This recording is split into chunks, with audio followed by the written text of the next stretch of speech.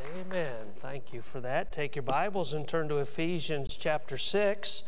We're going to finish out Ephesians here in the next few weeks. We may not finish before Christmas, so we might take a little pause for a couple weeks around Christmas and look at passages of Scripture relating to the birth of our Savior, but we'll finish it up. Should be right around that time or maybe right into the beginning of the year. Of course, we're entering the final half of chapter 6 is dealing with the armor of God, and we'll look at that in the weeks to come.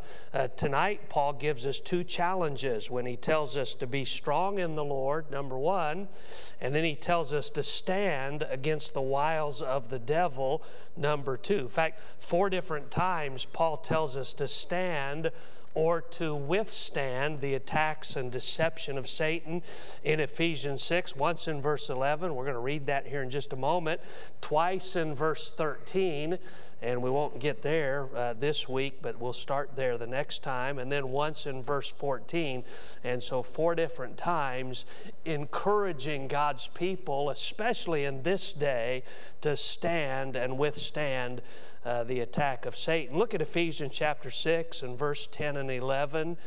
And in fact, I'll read those and you can follow along. Finally, my brethren, be strong in the Lord. And he finally, we had our senior Thanksgiving lunch yesterday. Senior adults had a wonderful time, wonderful crowd, and our preacher, Brother Yulo from across the bay in Spanish Fort, got to the end and he said, and finally, but it wasn't finally. He said he had 2 more points after that. So that's just a preacher thing. Finally, Paul says, and yet we got a lot more to go.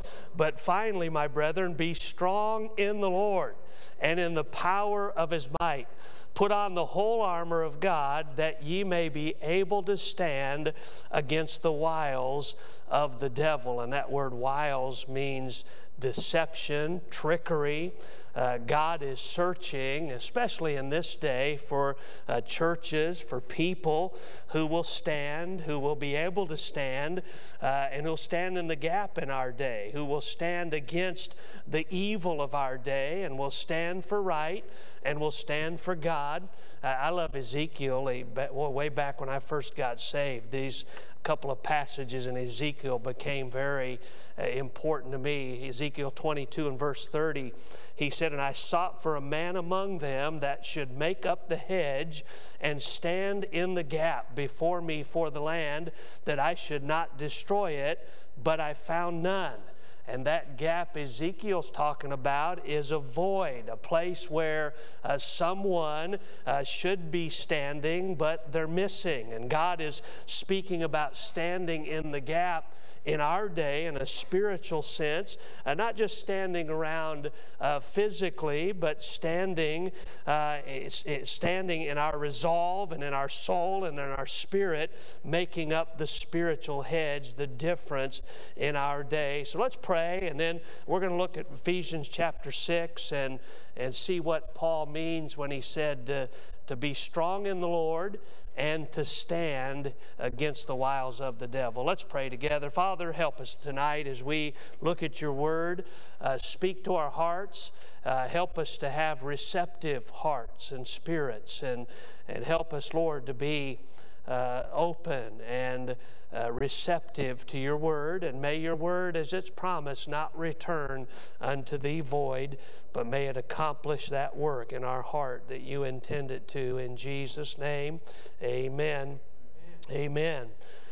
And before we get into the bulk of the message, let me just give you a few thoughts about standing that are true both physically, but also when it comes to standing spiritually.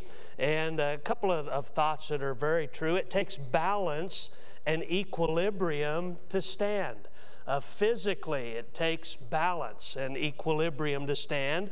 Physically, I've heard of people having severe cases of vertigo and not being able or to have the equilibrium to stand. I've seen folks with inner ear problems, which is where physically we get that stability to be able to stand, and because of that, not being able to stand. Last week, I was able to go for a couple of days days and visit my dad, who turns 80 this year. And boy, we're you know, my brother and I, we're ending a little different season with our parents, and it's going to take a little bit adjusting our schedules. We just decided and determined, because he won't travel, you'll never see him here in Mobile again. He's just getting to that age for him, and I know many of you are that age and still travel, but he's just not going to travel.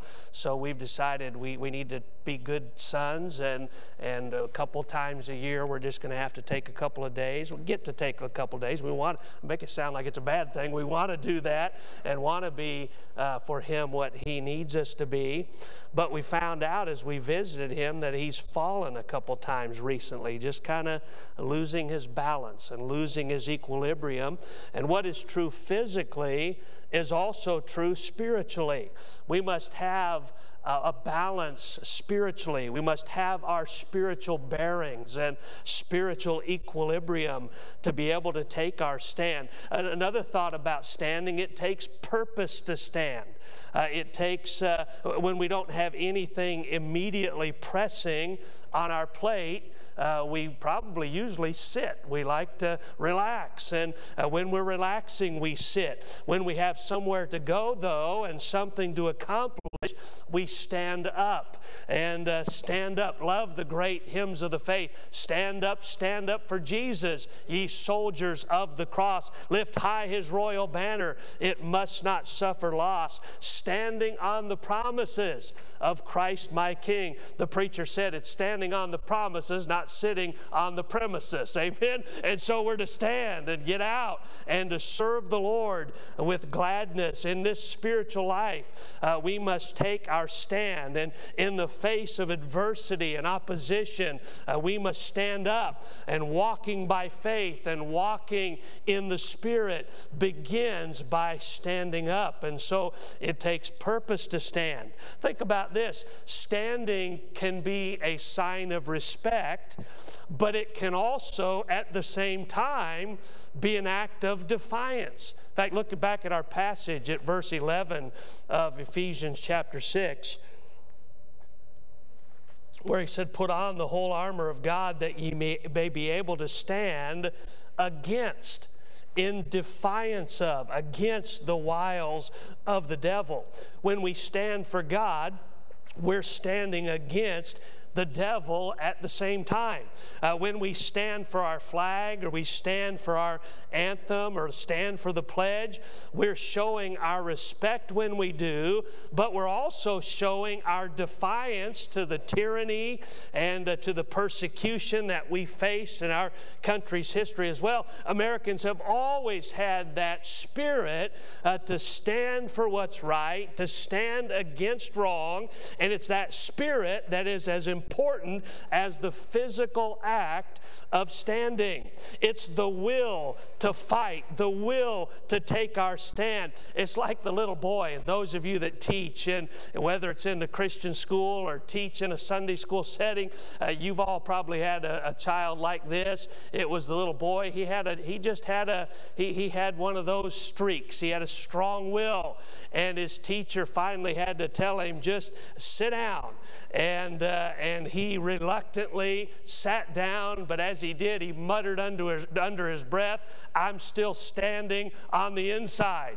And it's that spirit, that will to stand that's made America great. And standing at the same time that we're standing for something, we're also standing against that which would seek to take away the freedom and the greatness of this country. And so when we take our stand for God and His Word, we also take our stand against Satan and his devices. By the way, I don't know about you, but I want to stand for the right things. I want to stand for the things that God is for, and I want to stand against those things that God is against. And for the most part, we can find those in the Word of God. I want to have the wisdom and the discernment to know the difference, and God grant us the courage and the resolve to take our stand when we do. And so standing physically is all of those things.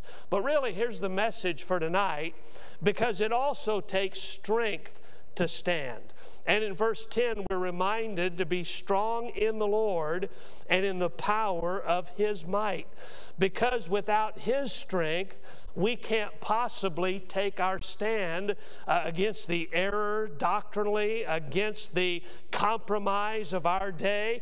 Without His strength, we'll cave in. Without His strength, we'll crumble under the weight of it all. Without His strength, we'll get bowled over and swept away. Without His strength, we'll faint, which is another word for giving up. I love Proverbs 24:10. It's been an encouragement to me. It's been a source of inspiration and conviction to me. And it simply says this: if thou faint in the day of adversity, if you give up, if you fail to stand, if you faint in the day of adversity. By the way, you serve God long enough, you're going to face adversity. Hey, you stay married long enough until death do us part is God's plan. You're going to face adversity in your marriage. You're going to face it if you're trying to lead your home and you're trying to rear your children in the nurture and admonition of the Lord. In the day in which we live, you're going to face adversity as a Christian parent. People are going to criticize you for having loving discipline and some of the standards that we have and that we hold dear. And so you're going to face adversity, but God give us the strength to stand. If thou faint in the day of adversity, the proverb says, thy strength is small. And he's not talking about physical strength there. We're going to see that here in a moment. He's talking about our spiritual strength. When we are not strong spiritually, we can't stand when adversity comes into our lives. Now, I want to tell you something. We've got to teach our children that everything's not always going to go well for them. Everything's just not always going to be smooth sailing. Everything's just not always going to be a bed of roses. Hey, you're going to have to be prepared for adversity to come. You're going to have to be strong in the Lord and in the power of His might, because adversity is going to come. So Paul tells us to be strong in the Lord. But just exactly what does that mean? How are we to be strong in the Lord? First of all, let me say this about that. We have a Heavenly Father who is very strong tonight. He is strong, and He's a God of great strength, and He desires for His children to be strong. Several other times in Scripture, He inspired the Apostle Paul to encourage his children to be strong. Take your Bibles, look at 1 Corinthians 16 and verse number 13. He said there to the believers in Corinth, watch ye, stand fast in the faith, quit you like men, be strong. And Paul challenged them to stand fast, or the idea of having our feet fastened in place, anchored in place, firmly fixed in place, stand fast in the faith. The word quit there, quit you like men, means to act like or behave like men would be expected to, and be strong.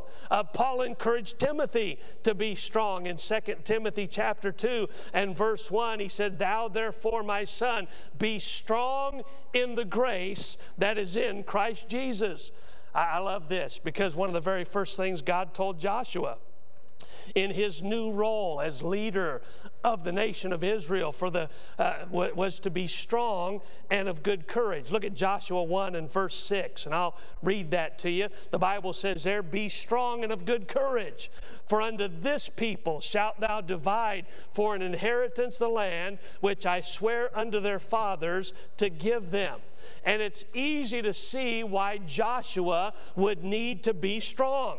He was stepping into the shoes of Moses, probably one of the greatest leaders that had ever lived. He would be leading millions of Jewish people into a land that they had refused to go into 40 years before, a people that had become accustomed to complaining and to being contrary and to not wanting to follow God and the leadership that God put in their life. And so he was going to need the power and the strength of God. He knew there would be fears to overcome and battles to fight and land to possess, and he would need to be strong, and the people would need to be strong, and their strength would have to come from a strong God. And our faith is going to have to come from a strong Heavenly Father. That's why Paul is telling us to be strong in the Lord. In the Lord. He doesn't just say be strong in yourself or strong in your physical strength or strong mentally, even though I think there's a lot to be said about being mentally strong and emotionally healthy and physically strong. That's not the strength that God is telling us about here. He's talking about be strong in the Lord. Now, the strength we need must come from within, in the Lord, from within our relationship with the Lord. If we don't have a healthy relationship with the Lord, with His Word, in prayer, in meditation, abiding in Him, we will not have the strength that we need. We won't have the access to the strength that we need that Paul is talking about here. He's reminding them that they cannot stand in their own strength. We don't work this strength up in the flesh. The Bible says the arm of flesh, or the song says, the arm of flesh will fail you. Ye dare not trust your own. And so we cannot win spiritual battles and spiritual victory in the strength of the flesh. We must be strong in the Lord and in the power of His might. That word power there in this instance is a word that means complete domination, complete dominance. Back in Ephesians 6 and verse 10, finally, my brethren, be strong in the Lord and in the power of His might.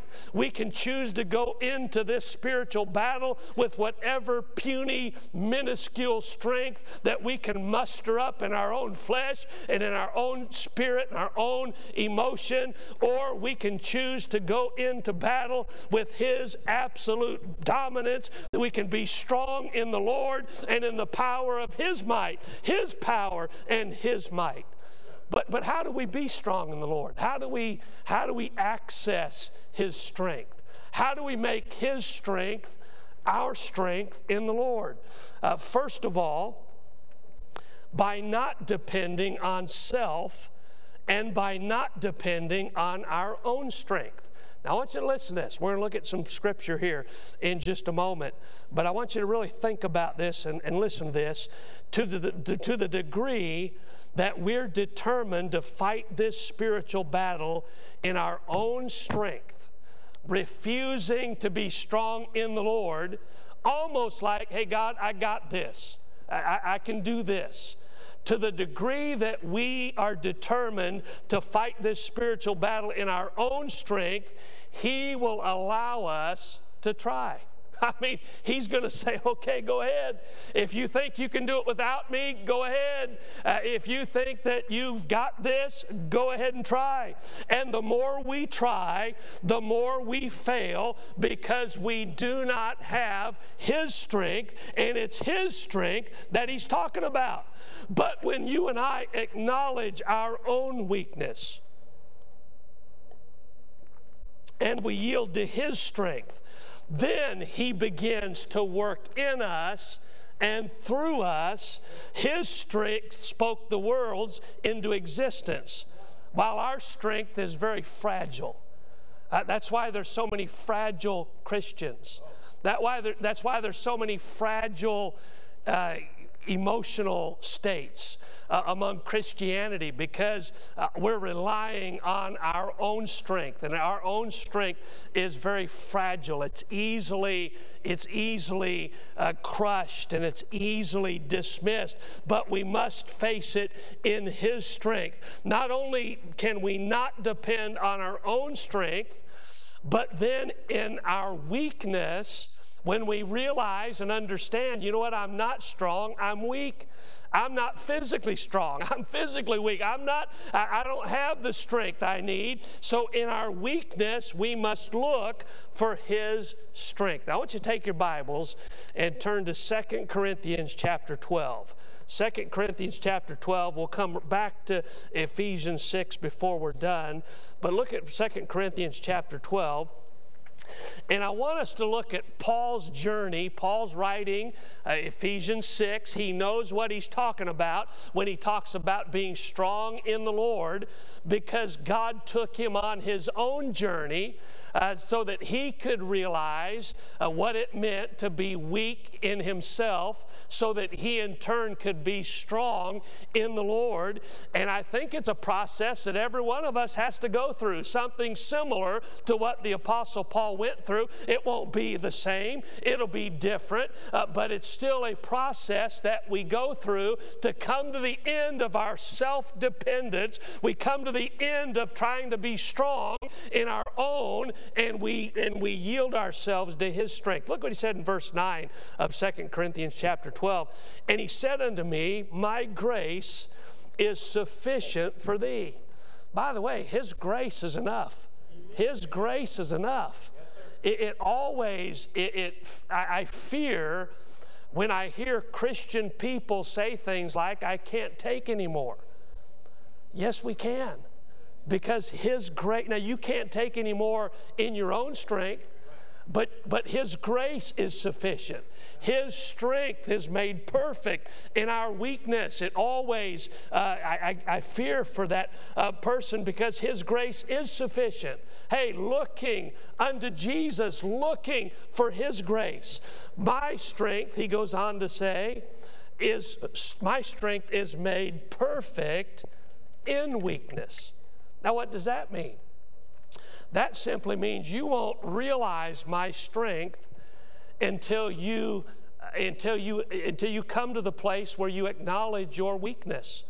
As long as we're trying to do it on our own, we'll never recognize, we'll never be able to appreciate, we'll never experience His strength, because His strength is made perfect. It comes to fruition. It shows its power in us and through us in our weakness. Look what he said. Paul said, most gladly, therefore, will I rather glory in my infirmities.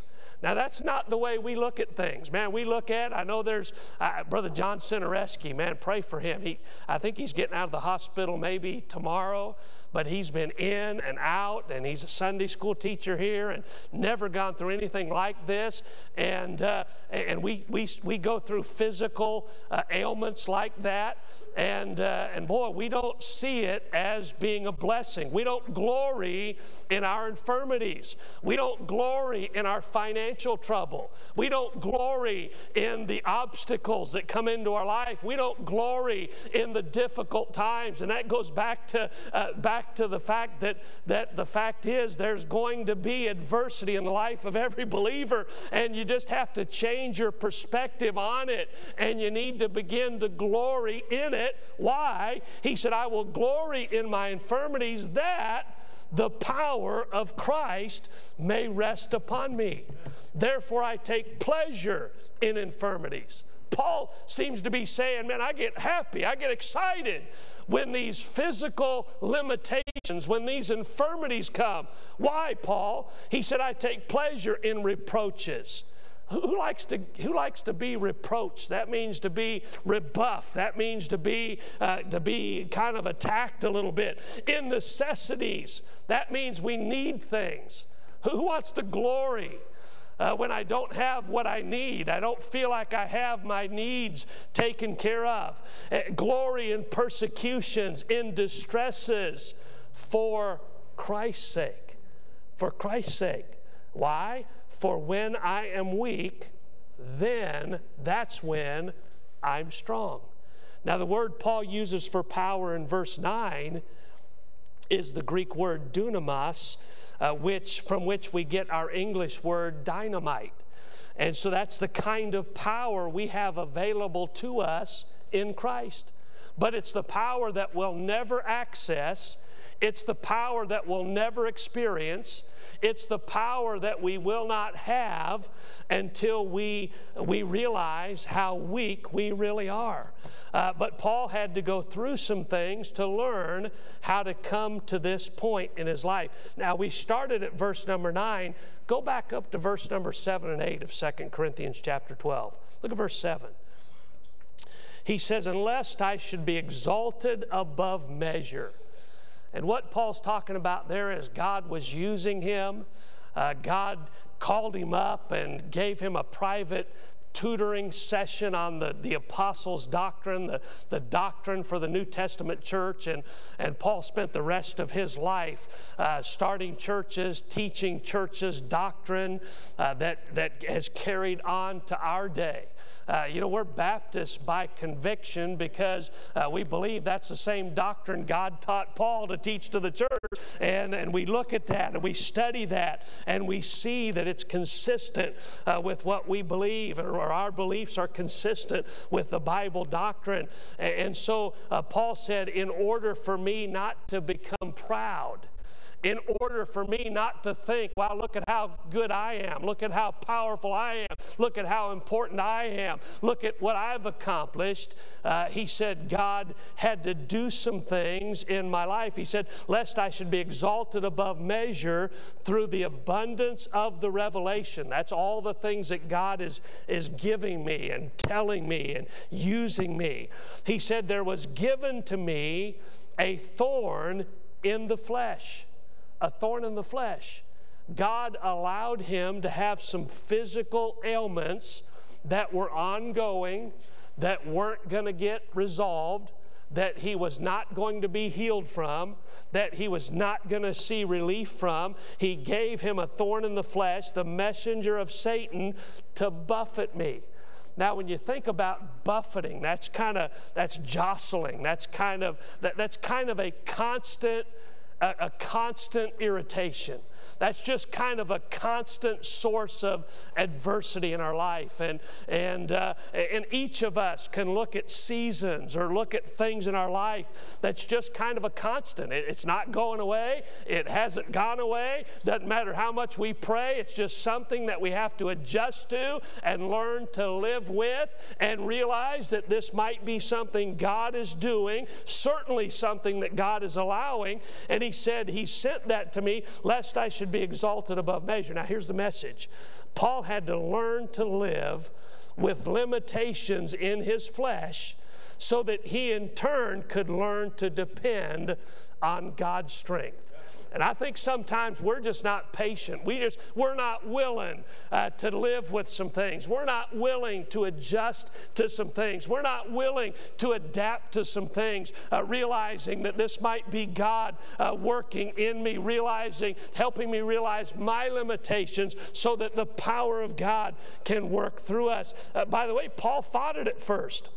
3 times he asked the Lord to take away that infirmity. Historians tell us it was probably an eye disease that the Apostle Paul had that was not only did it hinder his eyesight, but it was also something that was not pleasant to look at. And so he had this problem. And when God refused to take it away, Paul had to change his approach. Instead of praying after 3 times, look, if you're praying, and I'm all for continuing to pray. I'm all for importunate prayer, which means just continuing to pray. When God doesn't seem to answer, continue to pray. But after 3 times, Paul said, you know what, God, I guess that the answer is no at this point anyway. Sometimes God's answer is yes, and he answers our prayer right away. Sometimes God's answer is no, because that's just not what is going to be good for you. That's just not what I want you to have. And at some point we have to realize that and adjust. But sometimes God's answer is not yet. It's just not the right timing. This may be what I want for you, but you need to be sensitive to the Holy Spirit. Hey, I've made a lot more mistakes in my 53 years of life and over 35 years in ministry. I've made a lot more mistakes by getting ahead of God than I have by being patient and waiting on God. and realizing that his strength, but finally Paul changed his perspective. In fact, look what he said. Go back up to verse number 10 of 2 Corinthians 12. He had prayed 3 times for God to take it away. And then in verse 10, his whole attitude toward it changed. Therefore, I take pleasure in infirmities. He said, I don't look at it anymore as a limitation. I see value in it now. He said, I finally see what God is doing in my life, and I know He's using this to make me strong in His power. And we too must learn to take pleasure in our weaknesses, or those things that tax us physically and emotionally, those things that bring us to the limits of our strength. Because when we get there, when we get to where the place where we just think, I can't do it, Lord, that's the place Jesus is trying to get us to, where we give up and we say, I can't do this. God says, finally, we've got to the place where my power can infill your weakness, and through my power, something can get accomplished for the cause of Christ. Hey, that's why whatever it is in your life that drives you to your knees every day to depend on Him for strength isn't a bad thing. It's not an enemy thing. Every parent of teenagers, at some point, you'll have that circumstance where you're just exasperated and I don't know what to do or where to go, and let that drive you to your knees, and let your weakness and your inability in that area allow God to come in and His strength and His power to be the strength that we need. Oh, it's something to glory in. And why do we need His power? Let's go back to Ephesians 6 and we'll be done tonight. Look at verse number 11 and 12 again. We need His power to stand, but why do we need His power to stand? He says, put on the whole armor of God that ye may be able to stand against the wiles of the devil. For we wrestle not against flesh and blood, but against principalities, against powers, against the rulers of the darkness of this world, against spiritual wickedness in high places. Oh, one reason we need His power, the only reason we need His power, is that we're in a spiritual battle for our lives, for our spiritual lives. And we'll look more at this battle in the weeks to come as we examine our armor, but we need to be strong in the Lord because we face this spiritual enemy. And we see in Peter and other places, he's a roaring lion. He is our adversary, the devil. And it's spiritual warfare. We looked at today on Veterans Day, physical battle. And we honored those who have fought in physical battles. But this battle we're looking at tonight, this battle we're engaged in today, is a spiritual battle. And so may you and I be strong in the Lord. And we're strong in the Lord by becoming weak in ourselves. Less of us, more of God. I like what John said. He said, I must decrease and He must increase. Less of us is more of Him. When I first got saved, the preacher that was at the church there in California where I got saved, where my wife's and her sister's family went to church, and he used to say when he'd pray, say, Lord, hide me behind the cross. And I used to look. There wasn't a cross on the front of the pulpit. There wasn't a cross on the Lord's Supper table, and I was confused a little bit about what that meant until over time and me growing spiritually, I realized what he was saying was, Lord, let there be less of me so that there can be more of you. Let me be weak so that you can be strong. And that's how to be strong in the Lord and in the power of His might. Why? That we might be able to stand against the wiles of the devil. We can't stand in our strength. We've got to stand in His strength.